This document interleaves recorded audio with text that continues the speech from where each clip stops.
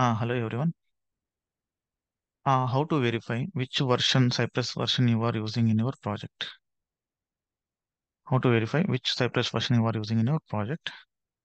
See, first option is normally go to turn instead of going to the terminal. First option, I can say it is very easy. Say go to package.json file. See here under dev dependencies or dependencies, you can see which version you are using. The Cypress version. I am using the latest version, Cypress 13 version.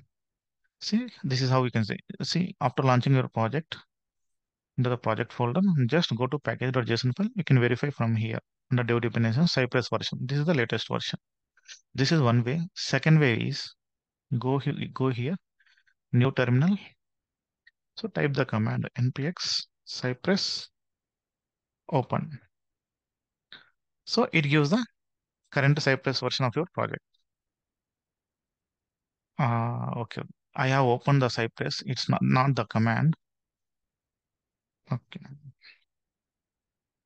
You need to type npx cypress -v.